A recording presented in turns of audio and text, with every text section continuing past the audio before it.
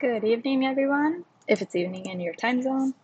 And here is, I think, my last video, at least in the next near future, about index match, how we could use it with multiple conditions and in a big data set. And again, here I'm showing an example of 2 conditions, but you could go for as many conditions as you would like. Again, as long as it's efficient and working for you to track the formula, but I'm showing 2, you could go 3, 4, 5, and so on.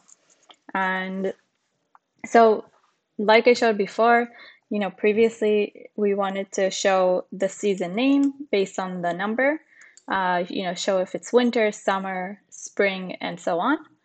Now, in this example, let's say I want to show the season name and the year. So I created a new map. I'm keeping it in a different tab. And you can see this is my mapping. So in case of season 1, and if the year is 2012, then we want to show the name and year, winter 2012. So this will show us, this will help us, maybe organize the data in a simple manner of seeing growth year over year and seeing the trend.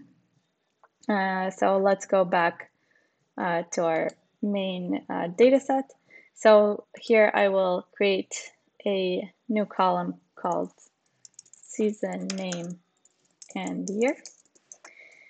And how we will do index match with multiple criteria. So again, index is asking us, what do we want to look up? What information do we want to retrieve?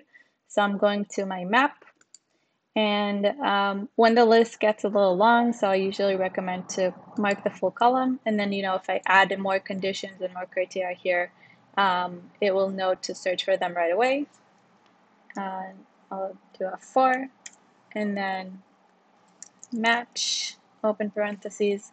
Now, in index match with multiple criteria, the formula is a bit different from the regular index match. We need to put a 1 to indicate that we're going to now choose several criteria in between the comma areas, and this is how you need to write it. So you open the first parentheses, and this is our first condition.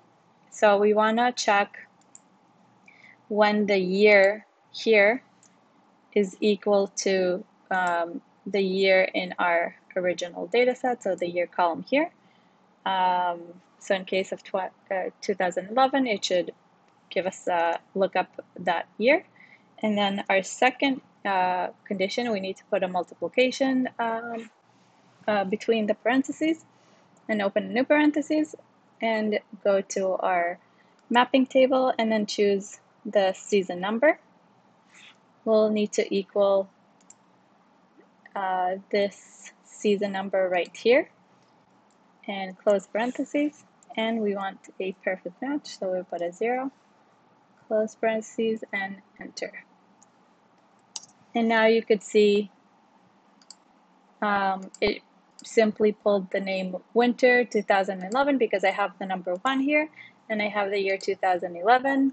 And if I scroll down along the data set, here I have spring and in 2012. So again, based on the year column and the season column and how I mapped, then it gave me the spring name. And now how we would use it, right, is again to show and present our data in a more sexy way and a more attractive way. So we have the season and the year, and we can add now the values, the number of bikes rented each year, and see, what were the differences between each year. One moment. What were the difference, right? The percentage growth between each season. So 2012 on top of 2011 fall. Let's see. And this is the percentage. And this we don't want to compare, my bad. Yeah, so we could see overall, the company grew and between each season actually, right? And like here we could see something very interesting. 2012 in the winter, all of a sudden we had 128% growth. So again, this mapping helps us organize the data in a better way that we want to present it and use it, and group to different categories. Great. So let me know if you have any feedbacks or further questions. Again, we reviewed index match with multiple criteria. I think it's a very good formula to know, and I find it very, very useful. Thank you.